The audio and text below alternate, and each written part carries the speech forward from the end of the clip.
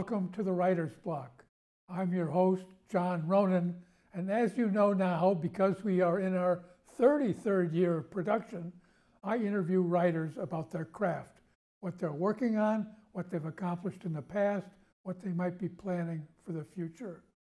It's a slightly wider net than that, however. We have had on musicians, we've had on sculptors, we've had on actors. So if you have an idea for a writer who might be a good fit for the Writer's Block or another brand of artist, watch for our address at the end of the program. We'd be happy to get your suggestions.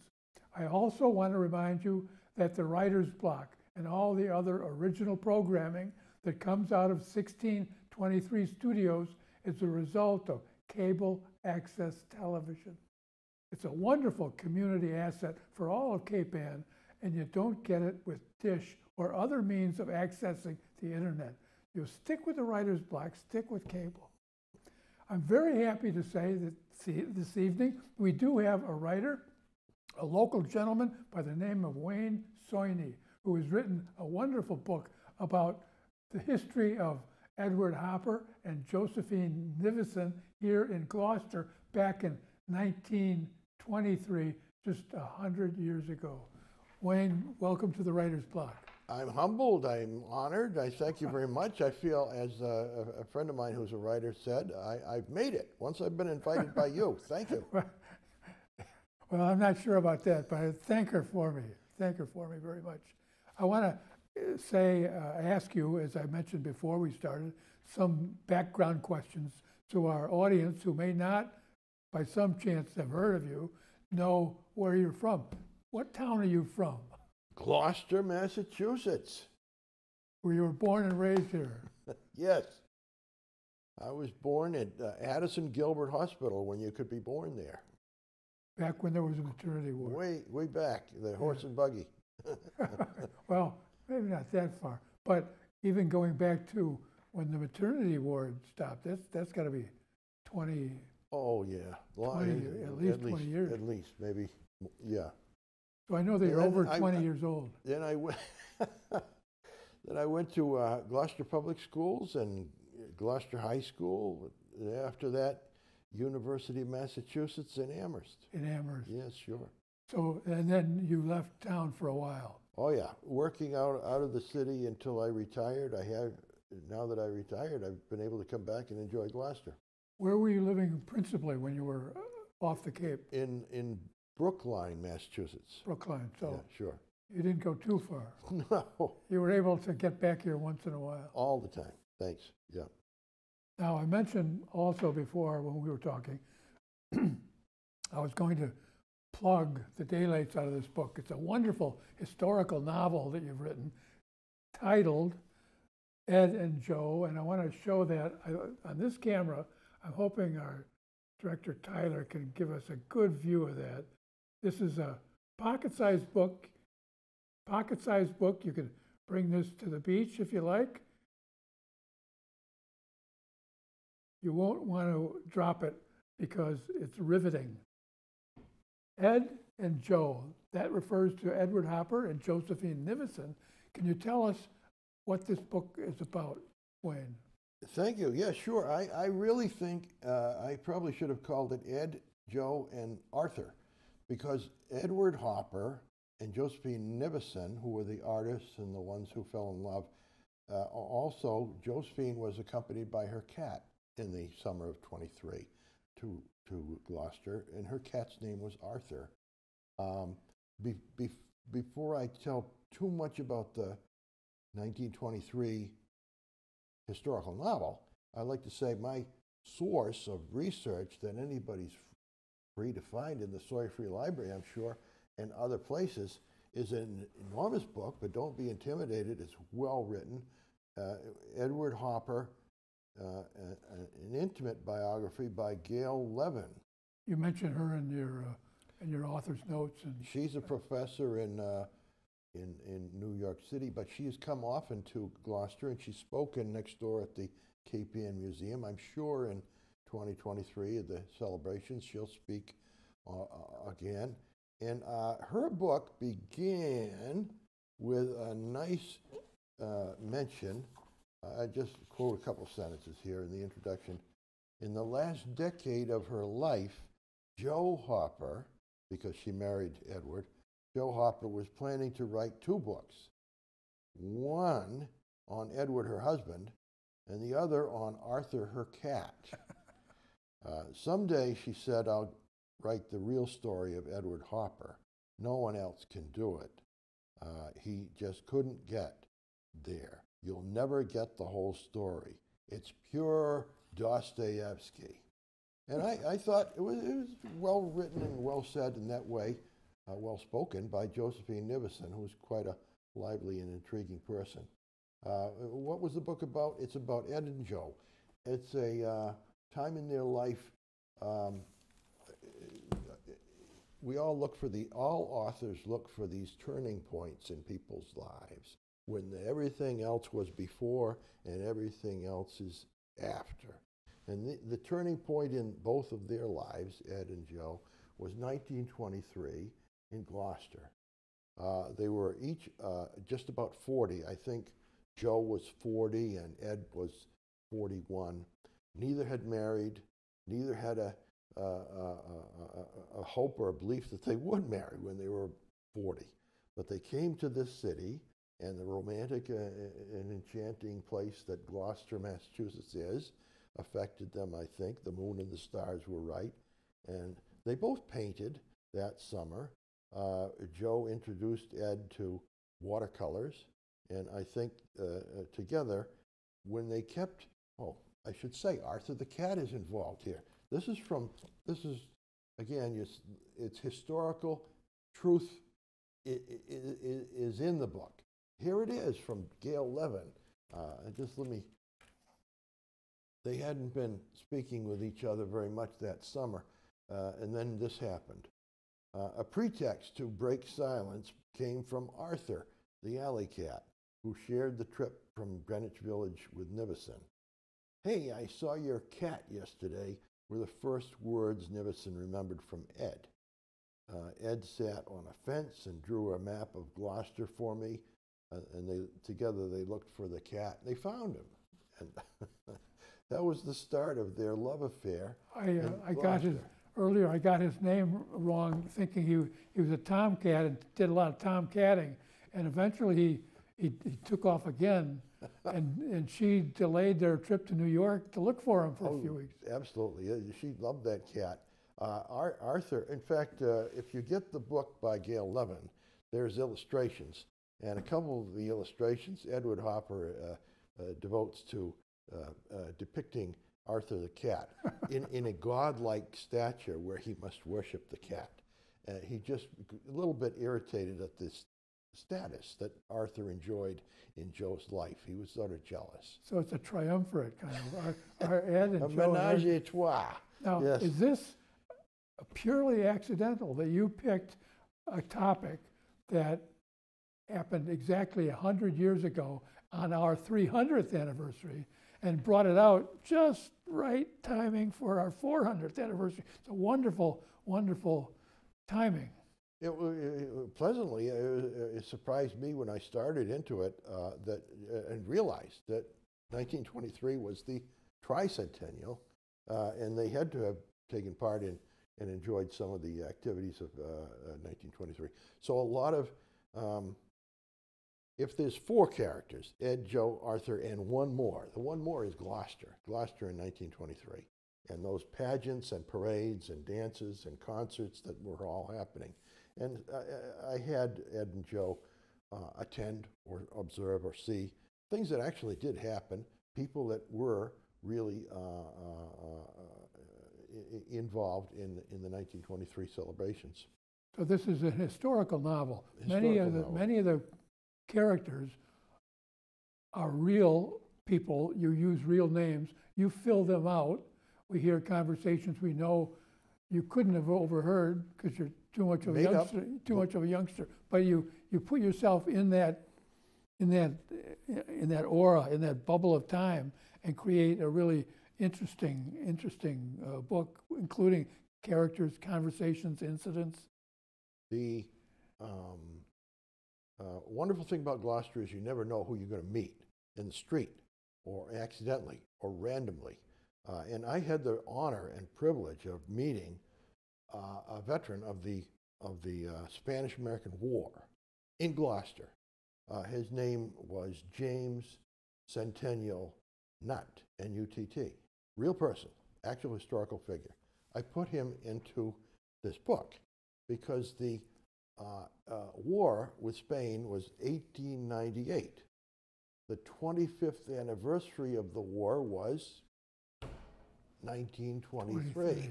So when they had veterans come forward and be honored, he was one of them.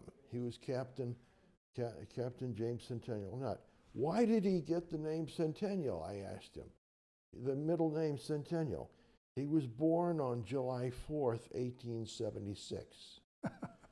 I met somebody who was born on the 100th anniversary of the Declaration of Independence. That's a wonderful coincidence. And who became he's in there. So he's in this book, and really, I've never seen him celebrated or even in the Gloucester Daily Times in any way memorialized. But he and others, it was an all-volunteer group from Gloucester. He and others were, I'm sure, celebrated in 1923. And maybe someone will hear you talking about him and get the idea to write him up in a story in the 400 Stories Project. I hope they do. I certainly think he's got a story to tell. So these people met and fell in love. He was just 40, 41, born in 82, I think he was. Is that right? I think you're right. Yep. 82. Yep. And so they meet in 1923, not in the city not knowing and they not knowing that he will be one of the biggest stars celebrated between that date and 2023 for his great feats in art. John, I mentioned the turning point, and you're into it now. The turning point in people's lives. By chance, when they are 40 years old, these two people meet and fall in love, and they get married quickly. Then they're together for 40 more years. It's almost perfect in the center of their lives. It's a turning point. Up until then, Joe and Ed had been New Yorkers, single, no permanent relationships, minor artists, minor key artists. In fact, Ed was an illustrator, not a painter. He hadn't sold a painting in 10 years. He wasn't a happy illustrator. Not a happy illustrator.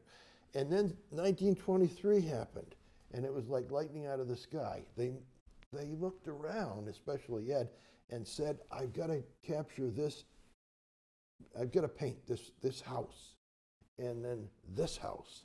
And you'll find that the paintings that he made in the summer of 1923, later that year in New York City, sold out. And one of them was selected by a museum in a competition to be the one work of art that was bought by that museum that year. So he was was that the one that was sold for $1,500? Well, one earlier sold for, I think it was $500 in 1912, but the next one down might have been $1,500. I forgot. The Whitney Museum has a receipt. I can't tell you. A hell of a lot of money then. It was. He changed from he ceased to illustrate. He became a painter 100%, and he made a wonderful living at it. Realistically, he became the best-selling artist of the Depression, 1930s. So when money was scarce, the few rich people around were buying Ed Hopper paintings. And if you look at American art, it goes along here, and then it takes a swerve in the direction of Edward Hopper kind of paintings. And Edward Hopper was an influential painter. The way he painted, others started to try to. I had great fun when I was reading your book, looking up some of his art. It's easily found online. Yes. And so you can see instantly if a house is mentioned. You can find the house that he painted, maybe on Prospect Street or some other local site. And it's fun to feel so grounded in the book and in Hopper's history and to live here. It's as if some fairy godmother touched various parts of the city, yes, and made them worthy of art, you know, being preserved in a painting, and then said, you know, the prices never change. So we still can see them much as they were Yes. to this day. They're not torn down. They're not gone. They're still here, and you can still. There's a whole section of Prospect Street. Yeah. It's identical. My wife has an office there, and I often, walking by, feel like I'm walking into one of his oils. You know, Sure. it's the same. Nothing's changed. Yeah. I always like to ask some nuts and bolts questions, because a lot of people who watch the writer's block want to be writers. When did you get the idea for this book, Wayne, and how long did it take from conception to having a copy in your hand? I'm sure it was, I have to say, years from starting idea to eventually a draft that I could send to be published. But talking to those writers and wannabe writers, many of whom you guide in your instruction as a professor in composition, you learn to write a novel by writing one novel first, and every novel after that is easier. So when did I start writing this novel? Probably when I started the first one I ever wrote, and you go on from there. Several years later, I was able, this is really my most recent published novel, and I'm looking at it, it was the most fun to write, and it was a very, very creative process. From the research, minor research I did just by reading this book by Gail Levin, I wasn't going to learn anything, I wasn't going to learn anything new about Ed and Joe. What I knew, I knew. I wasn't going to learn anything new about Gloucester because I lived here, and I didn't have to research that. What I was going to learn that was new was about writing that up and realizing, pushing the envelope as I wrote each day. Everybody who writes should write each day, not skip, you know, that rule. Yeah, I agree. And even if it's only half hour an hour, just get that in. The possibilities that you have when you start out, your imagination of the sentence is limited to one usually simple declaratory sentence, and you don't write any other way.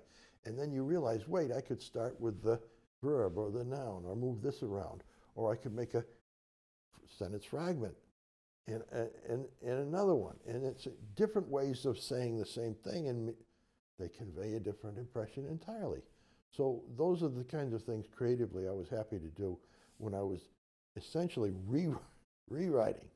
All first drafts are terrible, but when you rewrite, you can make something out of it. When I tell my students, I suggest to my students a second or third draft, they don't know that concept. They say, well, I did it once, isn't that enough? How often people don't realize, and they're cheating themselves, because the fun is in, I think, the rewriting. The difficulty, the dense trouble, you're facing a blank sheet of paper. That's difficult and terrifying. But when you fill it up with words, now you get something to work with, you know, once it cools off. Yeah, a blank piece of paper is like this white snow abyss. You can dive in and you're lost until you put something black and white under it. I want to mention the book is very clearly written, and it reminded me, and I mentioned this to you before the show, it's true, it reminds me of Raymond Chandler's writing.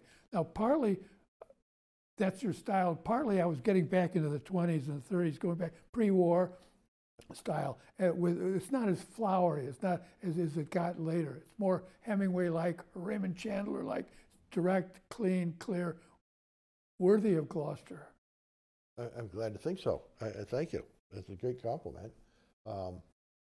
May I say I took a class from a one-day class from Kurt Vonnegut, and that was an exciting moment for me because he brought us into the concept that the main thing is to be clear.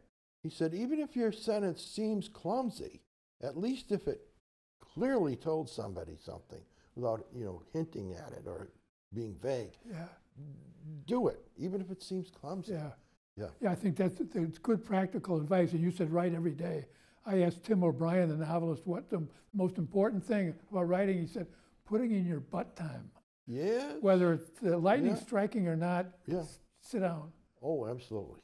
I wonder if you could pick out a part of this book, a short passage that kind of reflects, in your opinion, reflects the tone and the character, the purpose of the novel. Now that's asking a lot. Well, remembering I wrote this intentionally knowing that it was going to be going to the Gloucester 400 as an activity of the Gloucester 400 in 2023. And it says that right on the cover. I wanted to conclude with some kind of salute to that hardworking group that helps preserve our history and is going to make a lot of fun for the citizens of and those visitors to the city. Where of are you Gloucester. going? What page are you going to read from? Look to the end of the book, page 320. 320. 320. And okay. this is the one paragraph that ends it. Our artists come and go, playing God, making and remaking Gloucester in their own image, while Gloucester people, whose lives can be hard, living and working where countless dangers abound, find nectars and ambrosias to savor, magic alive in their salt air, a long boulevard to walk to check out the Norway ducks and reports of a sea serpent in their harbor. The Gloucester 400 Committee and its many volunteers are dedicated to demonstrating in innumerable activities, exhibits, parades, pageants, shows, concerts, and competitions that it remains true, as it has for hundreds of years, that those who live exactly here on the great globe dwell and roam in a special light when not nestling snugly under their exceptional canopy of bright stars by the deep blue sea, gliding and schooning between their jubilees. In some, the tide comes in and the tide goes out, but Gloucester abides. Wayne, that is good writing. Well, That is good writing. Hope it matches the city of Gloucester. Where can our audience, our viewer audience, find the names of your other books? And where can they get this and the other books? Well, they start with this one, Ed and Joe. Ed and Joe is available at local bookstores, especially Cape Ann Museum and the bookstore, the bookstore on Main Street. Mm-hmm. Also, the Gloucester 400 has a sort of a headquarters, and they sell this book because it's an activity of the Gloucester 400. If anybody didn't want to patronize a local bookstore or Gloucester's out of the way for them, I don't know who that would be, but this book and my others are available on Amazon Books. So they can simply type in Wayne Soini. The spelling on Soini, by the way, for our audience, S-O-I-N-I, pronounced Soini, S-O-I-N-I, Wayne. So Amazon. Right. Thank you. What advice do you have for somebody besides writing every day? What should potential writers read or shoot for when they're starting out? It's funny to say that because you know and I know. You've had enough students to realize if you're a writer, you can't help but write. I don't have to say, well, be careful and make sure every day you write it. I don't have to say that. They're going to write. If they're writers, they're going to write. Only thing is, be open. That's the hardest part. We have a kind of a pride of authorship when we start. What we've written is so precious. It's hard to get. What we have is so precious that we give it over to you, not to criticize, but to praise. And when you come back, with honest criticism and say, you know, this could be done better. This is misspelled. Right. Get your grammar book out and things Yeah. like that. Oh, I'm horrified that I almost will stop writing, but I never will stop writing because I'm a writer. Don't be happy. Be happy when you get feedback, especially honest feedback. If you give it to your mother and your friends, they're only going to say, what a wonderful thing. I'm glad I read that. Thanks. And you get nowhere. You're spinning wheels. You're not making any progress. Right. So be happy with criticism. Invite comments. That, Yeah, be happy with criticism. That's a wonderful, wonderful motto. Yeah. Oh, yeah. I show poems sometimes to people, and I can tell instantly if they care or not. They just go, oh, that's nice, John. what nice work. That's a wonderful poem. And say, okay, thanks. Yeah. But you give it to somebody else, and they might give you honest criticism, and it might be tough. Yeah. But that's all you can use. Sure. They're paying you if they pay attention to what you've written and point out where it might have gone differently, they're the readers that you're writing for. If you recognize they're giving you a great gift. Thank you. Yeah. I hope after our show runs that the sales go through the roof. Sure. On this book, and you have to have a new printing order. Remembering that the royalties go to the Gloucester 400 Yes. for this book. I want to hold it up again to that camera. I see that camera's on. This is Ed and Joe historical novel by Wayne Soini, and it is a very, very fine read. I recommend it. About Gloucester and love in 1923, 100 years ago. Wayne, thank you for being on the Writer's Block. I appreciate your time. This was fun. What a pleasure. Thank you very much. I'm glad to have been here. I want to thank our TV audience, too, for being with us.